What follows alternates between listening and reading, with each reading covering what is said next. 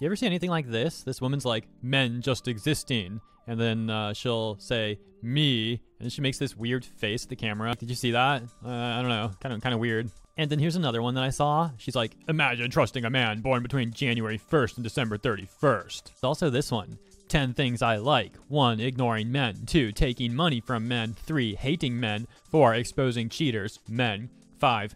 I'm actually not gonna say that one. 6. Taking what's mine. 7. Ruining a man's day. 8. Supporting women. 9. Making homewreckers cry.